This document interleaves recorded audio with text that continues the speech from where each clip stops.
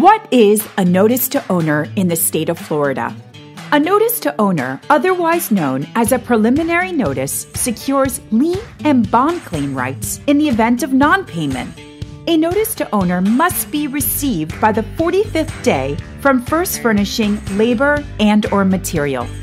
If you are not contracted directly with the owner of the property, you must send a notice to owner to secure your lien and/or bond claim rights. Why send a notice to owner?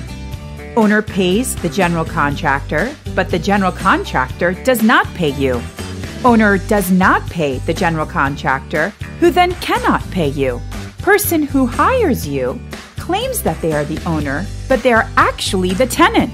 It lets your customer know that you're serious about getting paid on your terms, not their terms. It informs all parties that are involved that you are working on the project. In the event that you are not paid, liening a property protects your equity interest in the property. Remember, a notice to owner has to be received no later than 45 days from first furnishing labor or material to secure your lien or bond claim rights. Let SunRay help you get paid.